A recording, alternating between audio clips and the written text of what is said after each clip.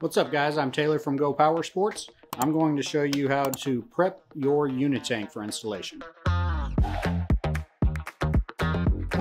So you purchased a Go Power Sports Unitank. What do you do next? Here is the Unitank right here. 6 mounting holes, comes with all the hardware you would need. These bolt directly to a Rascal or Rascal GT mini bike. They will fit many other mini bikes, but you have to come up with your own bracketry to mount it. We are currently working on different mounting kits for a variety of mini bikes, so stay tuned on those. Here's the gas cap that is supplied with the Unitank. We're going to go ahead and take that off. So once you have it mounted approximately where you want on your mini bike, you then will select your petcock location. So on this bike, if you look on this tank that I already have mounted, there's tons of empty space where we could mount it. I'm going to do this location right here. So I'm going to center it on the frame, pretty much where our little cheater hole is right there. I like to start with a smaller bit, get a pilot hole, and then we'll step up to the 1/2-inch drill bit.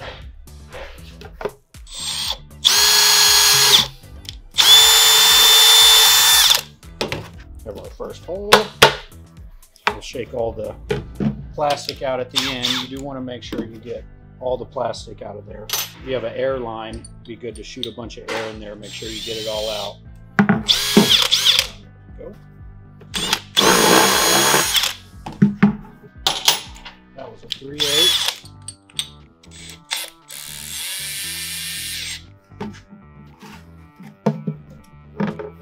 There we go.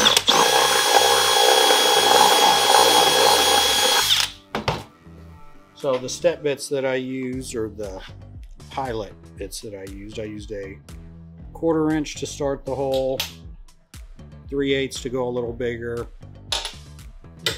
and then 1/2 inch is your finish hole size. Next I'm going to take a little pocket knife, just clean up the edges.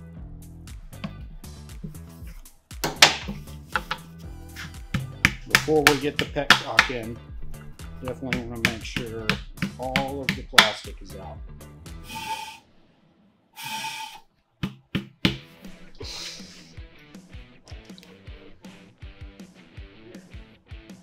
Okay, I see no more.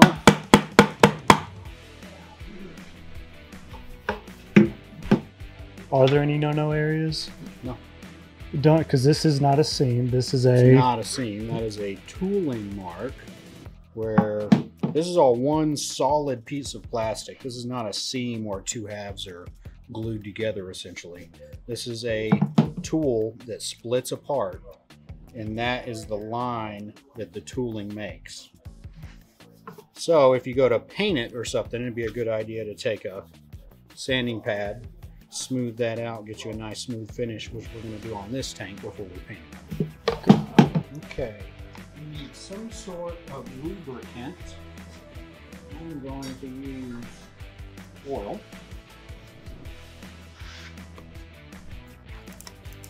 Get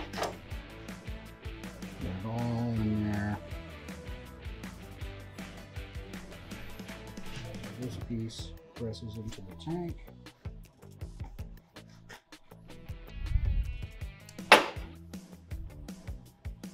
And you're going to press it in all the way to this lip.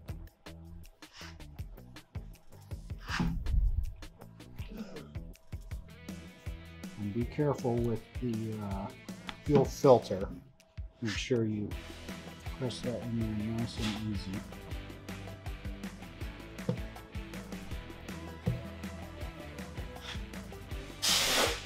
And it can be tricky to press this all the way in. So you don't want to push, obviously, on one side and bend it. You don't want to push on the nipple over here. You want to kind of even out your pressure and get kind of a wiggle motion to get her in there. Almost there.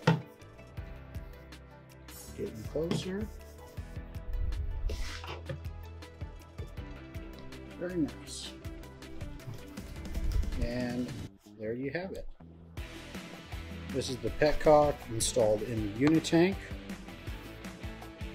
On off.